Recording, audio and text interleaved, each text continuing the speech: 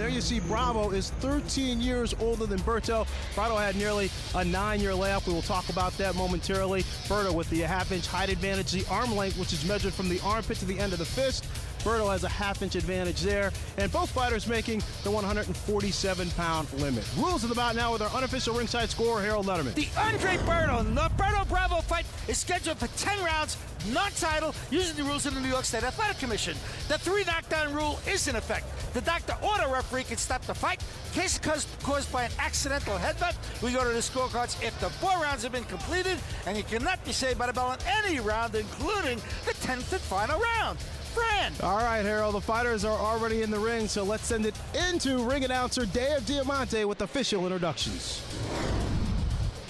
Ladies and gentlemen, good evening and welcome to the Hammerstein Ballroom at the Manhattan Center in beautiful New York City for an evening of world-class boxing. Tonight's event brought to you by DeBella Entertainment and Dash DeBella Promotions. Tonight's bouts are sanctioned by the New York State Athletic Commission. Chairman in attendance, Mr. Ron Scott Stevens. Ladies and gentlemen, our first bout of the evening scheduled for 10 rounds in the welterweight division. Your judges ringside, Billy Costello, Steve Epstein, and Alan Rubenstein. Your referee for this contest, Joe Cusano.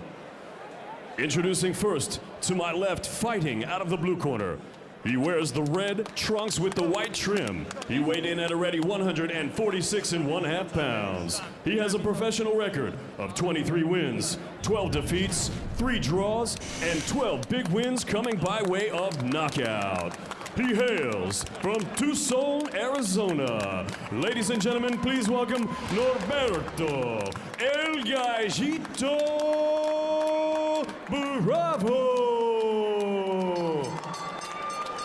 Bravo. And his opponent across the ring, fighting out of the red corner.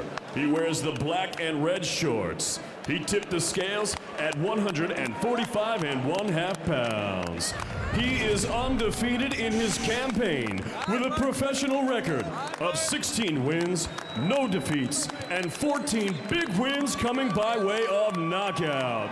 Ladies and gentlemen, the 2004 Olympian from Winter Haven, Florida, Andre Berto.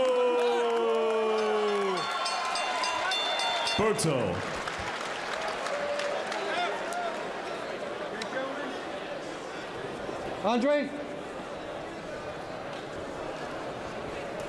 Okay, gentlemen, we went over the instructions in the dressing room. We're fighting under the rules of the New York State Athletic Commission. I want you to keep the bout clean, nice clean breaks. Belt line's fine. Everything above here is legal. We do not go below this line. I'm looking to see you fight, not me referee. So give me a good, clean, professional fight. Touch him up now. When the bell rings, come out fighting. Guys, his promoter, Lou DeBella, says that Berto's the first fighter. When he calls for opponents, the response is, get the you-know-what out of here. Norberto Bravo is here. The question is, for how long? Yeah, you heard Dave Diamante say his nickname there, El Gallito, which translates into the Fighting Rooster. Well, he told us that he is prepared to fight to the death. We will see what happens tonight. The first of a scheduled 10-round welterweight bout between Andre Berto and Nito Bravo. And right away, you see the poise and the quickness of Berto.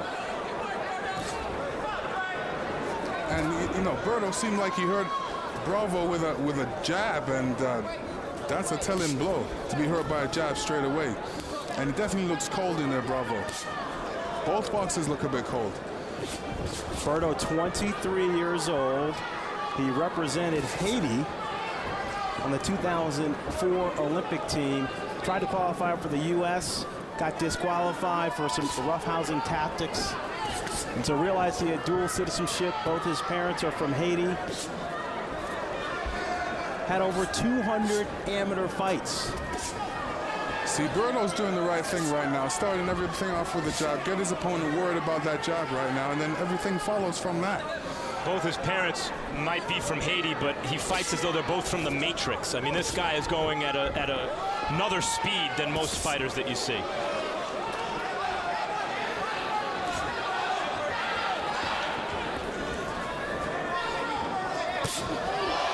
And Bravo sits down on a short, crisp left hook from Andre Berto. And let me tell you, Berto set that up with a jab. The guy thought a jab was coming. He put his right hand out, and Berto came right around with a left hook. We haven't even seen his uppercut, which is the punch he features. Very few fighters feature it. You know, Bravo's never seen a boxer like Berto, and he's in for a big surprise tonight. Another big left hook after a right uppercut. Bravo down for the second time in the first round. 7, 8, okay? Now continue, take a couple steps. Berto told us he fashions himself as a boxer puncher with all this power.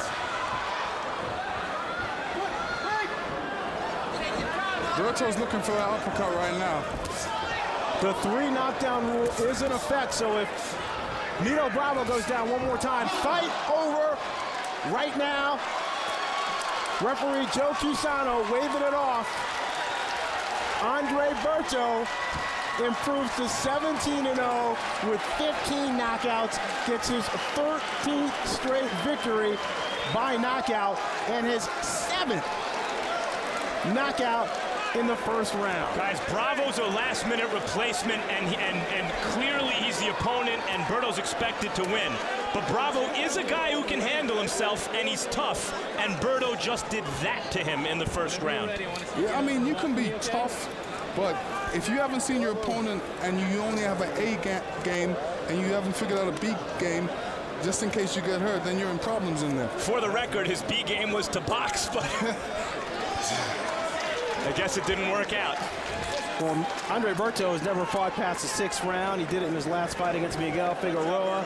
Fought to the 6th round. This one a first-round knockout. And one of the things that his camp said is that the reason why they wanted to get Ben Taki in there is because they knew Taki would test him. They need to see what happens to their fighter once he gets past the 6th or 7th and maybe into the later rounds of the fight. Right, he looks like, against this level opponent, a combination of Mike Tyson and Roy Jones. The question is, how much, Evander Holyfield and Rocky Marciano does he have in him? And you find that out against the tougher guys. And here's that first knockdown.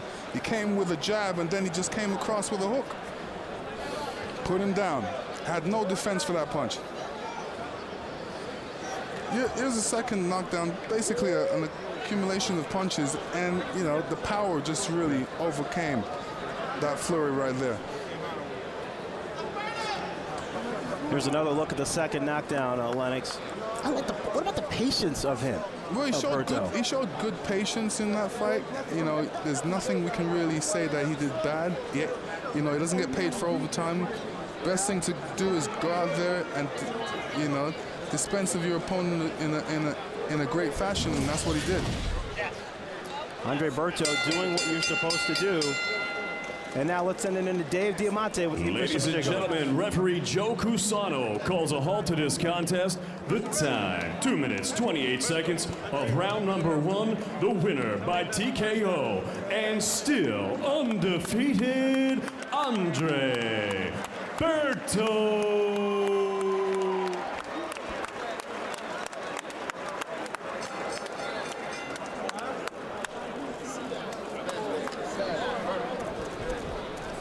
So Andre Berto improves to 17-0.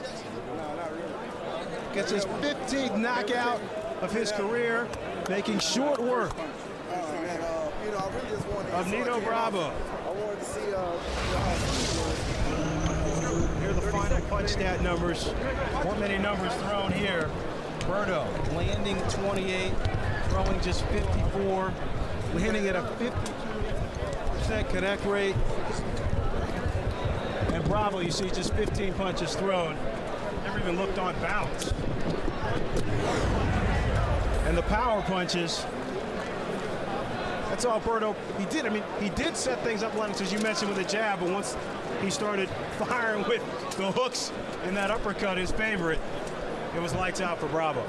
definitely it was just pure power in there, and each punch he has power in his hands, and that's what he did today, just show it. The biggest problem with Berto is going to be, how do you pace this thing? You know, how do you not elevate his level of opposition very quickly?